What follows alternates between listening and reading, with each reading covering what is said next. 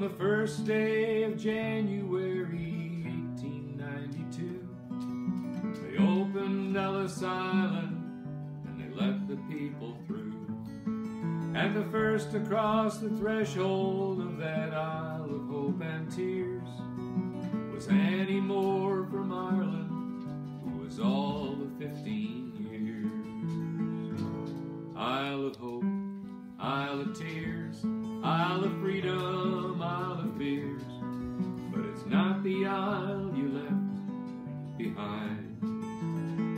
That Isle of Hunger, Isle of Pain, Isle you'll never see again, but the Isle of Home is always on your mind.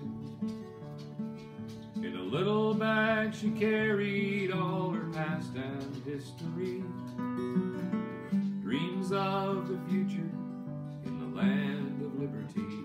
And courage is a passport when your whole world disappears, and there's no future in the past when you're 15 years. Isle of Hope, Isle of Tears, Isle of Freedom, Isle of Fears, but it's not the isle you left behind.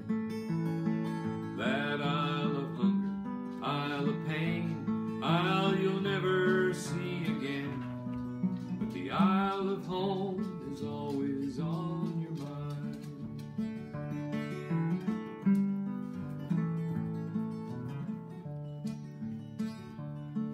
When they closed down Ellis Island in 1943, 17 million people had come there for sanctuary.